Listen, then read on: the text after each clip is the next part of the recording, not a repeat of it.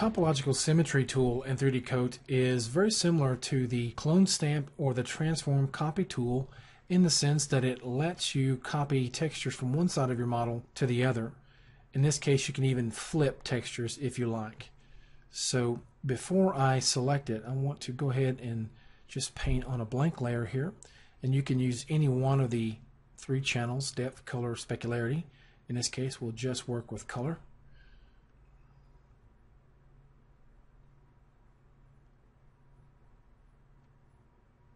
I'll make a dark area here so it's a little easier to see. Now, if you know ahead of time that you want to mirror a texture over, typically you would enable your symmetry plane.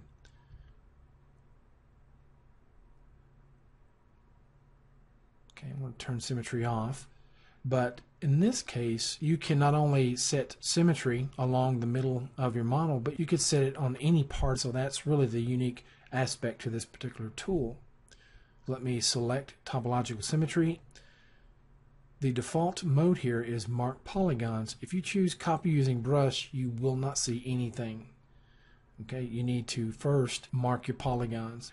It gives you a little tooltip asking you to pick the red face, which will be one side of your symmetry line, and then it asks you to pick the blue face. That way you can copy from one color to the other.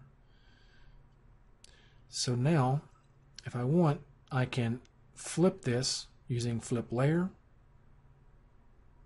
I'll undo, or I could copy from red to blue, or vice versa.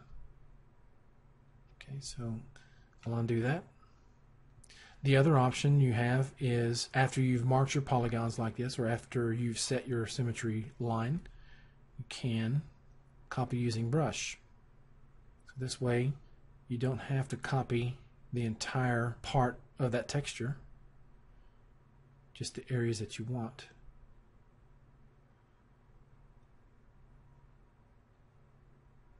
So let's say you wanted to copy this texture a little bit lower down here. You could go back to Mark Polygon mode, select the red face, now the blue face, copy using brush,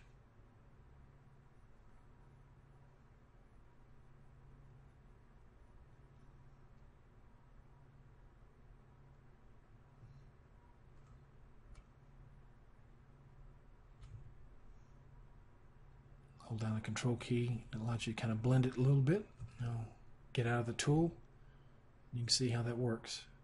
So yeah, that's a quick look at the Topological Symmetry tool in 3D Coat. Thank you for watching. We'll see you next video.